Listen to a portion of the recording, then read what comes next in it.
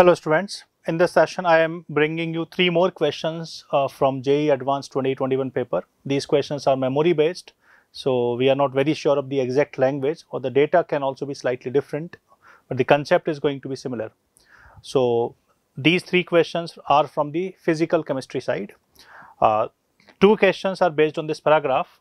This is a paragraph from molar conductance, electrolytic conductance. It's a part of electrochemistry.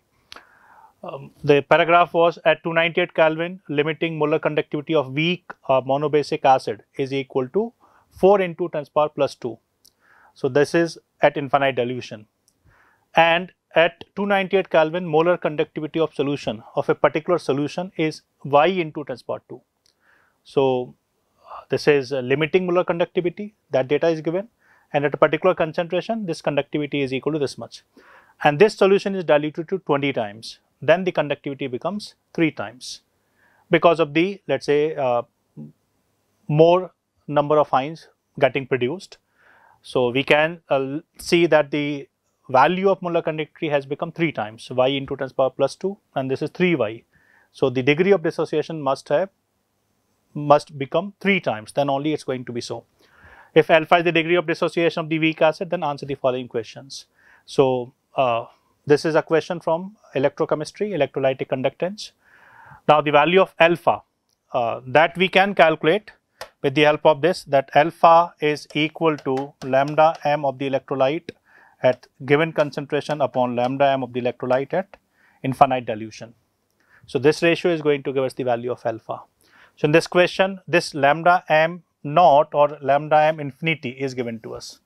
This is lambda m naught infinity, and lambda m at a particular concentration is also given to us. So this is known to us. Lambda m at C concentration, that is also known to us. So by taking this ratio, we can calculate the value of alpha. Definitely the alpha is going to be in terms of Y. So this ratio is going to be from these two data. This ratio is Y upon 4. So now we get the relation between Y and alpha. Now after diluting it 20 times, the conductivity has become 3 times. That's because of increase in the degree of dissociation of the weak monobasic acid. So now at newer concentration, the value of alpha will be 3 alpha. So let's say we can say that this is going to be 3 alpha, but that's not going to give us new data. So what we can do, we can calculate the value of Ka of the weak acid, that is C alpha square upon 1 minus alpha. So this is the idea, that at initial concentration, which we can take to be C1, and the value of alpha is known to us, this is equal to K, and when we have diluted it to 20 times, then the concentration will become C1 by 20. So this is C1 upon 20, and the value of alpha, that is going to become 3 alpha, 3 alpha square upon 1 minus 3 alpha. So this is going to be the equation with the help of which we can calculate the value of alpha, and then with the value of alpha we can calculate the value of Y. So this question definitely is involving a bit of calculation also, and we have to think of using this relation, that the value of Ka of the weak monobasic acid is going to remain same. So doing this calculation, we'll get the answer. So the value of alpha, we have to do the calculation.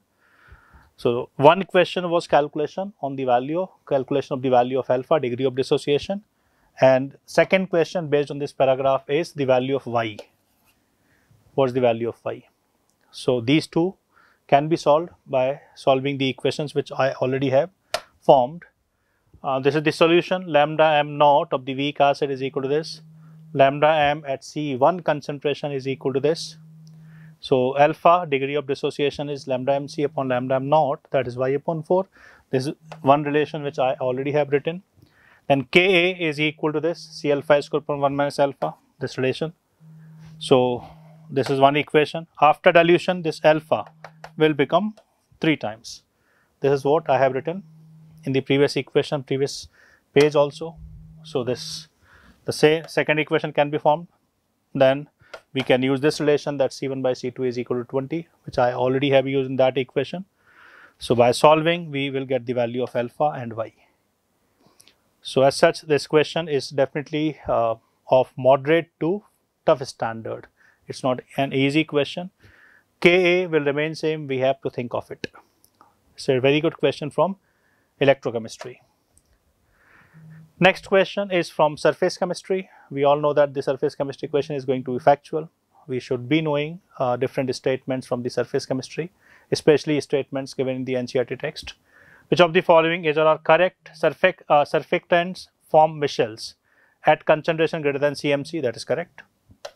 Concentration required for the micelle formation should be more than CMC. CMC depends on temperature, that is also correct. On increasing temperature, CMC first decreases, then it increases. So CMC is going to be dependent on temperature. So that way this statement is going to be a correct statement. Dependence of CMC on temperature is a bit complicated. So we can remember this fact only, that temperature increase करने पर CMC पहले decrease करता है, then it increases. Next is micelles are macromolecular solids. That is incorrect. Micelles are made up of different smaller molecules getting, let's say, getting together or getting, let's say, forming a bigger molecule. So micelles are collection of smaller molecules as such. So this is not a macromolecular solid. That is incorrect. Freezing point of colloidal solution is greater than that of the true solution. We know that on, let's say, solution has a lower freezing point in comparison to pure solvent. That we already have studied in colligative properties. Depression in freezing point, that's a colligative property. True solutions generally have more concentration. More concentration means more depression in freezing point. And colloidal solutions will be generally having a smaller concentration. So these their decrease in or depression in freezing point is going to be smaller. So colloidal solution should be having greater freezing point in comparison to true solution. That should be correct statement. From the colligative properties, we can say it's a mixture of colligative properties and surface chemistry. Peptidization is the process of converting colloidal to precipitate. No, it's the reverse thing. Precipitates can be converted into colloidal solution with the help of process of peptidization. So this statement given is incorrect. So we have to collect the correct statements. So A and C are the correct statements.